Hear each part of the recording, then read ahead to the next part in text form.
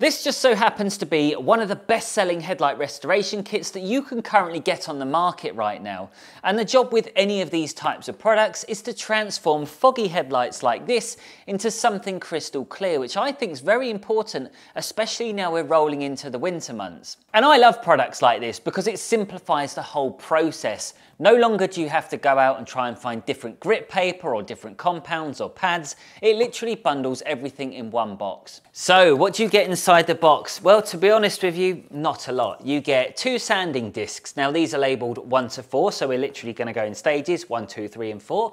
You also get a mop head which you would attach onto a drill, and we get some plastic polish on top. Apart from that, there's really nothing else in here. Oh, we do get an instruction manual, but if you are gifted with very good eyesight, I think you are going to struggle to read this. I mean, look at this, come on Meguiars, what are you playing at? Anyway, if you are somebody who is perhaps going to purchase something like this down the line, you shouldn't need to rely on the instructions, because what I'm about to do now is take you through the complete step-by-step process on transforming your headlights. What you can see here is a moderately faded headlight. Now I will follow every step exactly the way they want me to, so the results I'm hoping to achieve will be what you can expect with similar lights. Before we get started, I just thought I'd give you a quick heads up if you're somebody who thinks this kit here is going to include everything you need to safely carry out a proper transformation on these headlights. Unfortunately, that's not the case. No, it's definitely not going to come with a drill. Of course, most kits wouldn't do.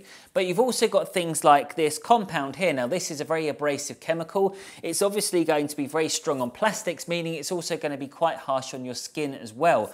With any type of car cleaning products, for goodness sake, always wear gloves whenever you can. This stuff can have some negative side effects on your skin and your body, so you just have to take extra precautions. But then it also goes on to say in the instructions, you need to tape up around the light, because the last thing you want to do is cause any damage. Now, why would you cause any damage? Well, think about it this way. We're using sanding discs.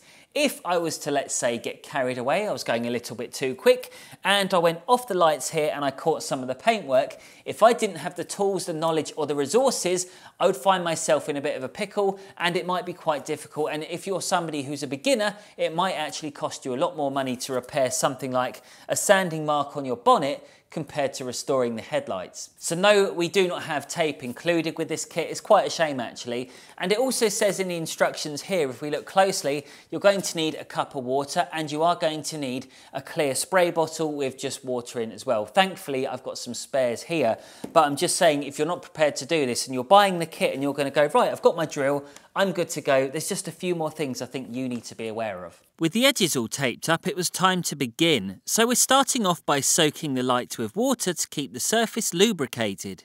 And I'm grabbing the first sanding pad and working it in an up and down motion to begin with. Once you pick the direction for each step, you need to stick with it, as I will explain in step 2 why this is important.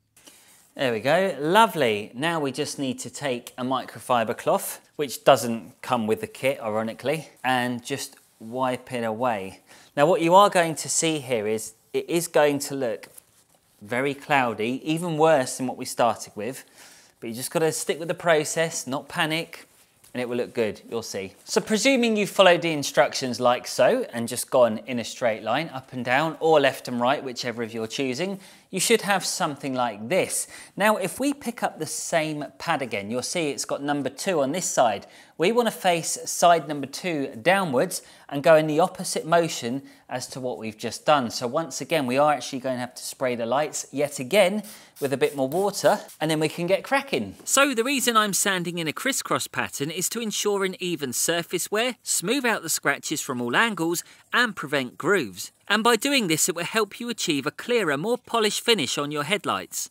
So at this point, it's still not going to look great. So again, do not panic. This is just part of the process. You have to make a mess to clean a mess. So you can see we've still got a very hazy headlight, but at least it's starting to look even. So now we want to take our number 3 and we're going to go up and down again. So we're going to repeat the process exactly the same as we did with process number 1. For step 3, be extra thorough and be careful not to drop the sanding pad as you approach the edges, so you may need to pinch it to stop it falling out of your hands. Also, you do need to keep washing the pads if you want to get the best performance out of them. I mean, at this point, you can really start to see it coming together now, which is quite reassuring. You can see it all working. Just give it a quick wipe over, and then we can then move on to step number 4. Speaking of which, it was just a case of moving the pad left to right one more time before we could then move on to the next step. So I don't know if you can remember, when we go back to step 1, when we were sanding it, you're getting all this white, crusty, dead coating all like just coming off the lights. And now we're at a point when, look, there's nothing on there. It's literally just water. So we've gone as far as we can go with this step. So now we can move on to the polishing stage. Okay, so I'm quite happy with that. We've just finished the 4th step. So let's go back to the instructions and see what they now say. So it says, once complete, buff out the sanding marks. Follow the 1-step directions on the box, bringing the lens back to perfect clarity. Okay, so I'm guessing there's going to be some instructions on how much product I need to put on the pad, possibly. Is there on the box? Do you know what? There isn't, you know. There's nothing on here. If you're somebody who's a beginner and you're just picking this up and you read the manual and it then says, right, look at the 1-step instructions on the box, there isn't at all. There is nothing. Now, okay, look, common sense would say you'd put some of this product onto your wall pad, but it doesn't talk about really how long you should be doing it for, how much pressure you should be applying, is there any direction you should be going. Now, if you are a beginner, these are the types of questions that you are going to be asking. So I don't know if there's some sort of misprint here on the instructions or the box, but I think somebody's made an error. Right, so I've finally found some information which is inside the label on the bottle. It's not on the box, so just one more thing to consider if you do go for this. It says, apply to cool, clean surface in the shade. Test an inconspicuous area first. And it says, apply a small amount onto the applicator. So we're actually just going to put small amounts onto our little mop head here, and then just work it in a small section at a time, wipe off with a clean microfiber, and we're good to go. After a quick shake, peel and squirt, it was time to start polishing, and I started slow to avoid any sling, and then I speeded up the process in an overlapping motion. A few moments later, I was confident it had worked. Oh wow, that is beautiful, look at that. Well, the light looks good, the rest of the car's a bit rubbish, but honestly, I'm really happy with that. Now that I've completed the test, what did I really think about the kit? Look, there's no question about it. The comparison between these two headlights is night and day. There are a few drawbacks though, which I don't know whether they're going to put you off necessarily, but it certainly would put me off if I wanted to look after these long term. Bearing in mind this is just a 1-step product, yes, you can get these results, but no, you're not protecting it afterwards. You are going to need some sort of protection, or give it 6 months down the line and they're going to be back to square one. Now, if you wanted to go 1 step further and you did want to protect your lights for longer, you can go for their second kit in the lineup. This isn't the only one available. Unfortunately, it doesn't stop there, because it's not just a case of buying the kit. You still need to consider the fact you have to get a drill. That's a given with any product.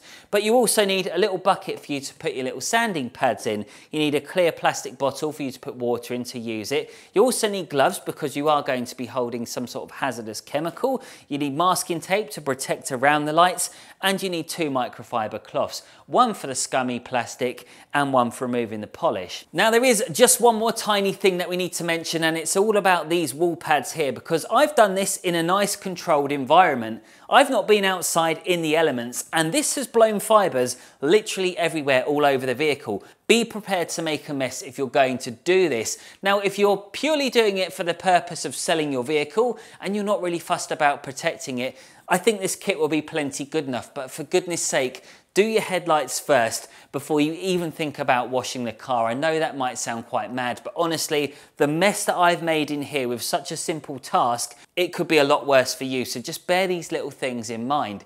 Anyway, talking about Meguiars, if you're curious about any of their other products like Ultimate Compound or Ultimate Polish, then go check out this video right here.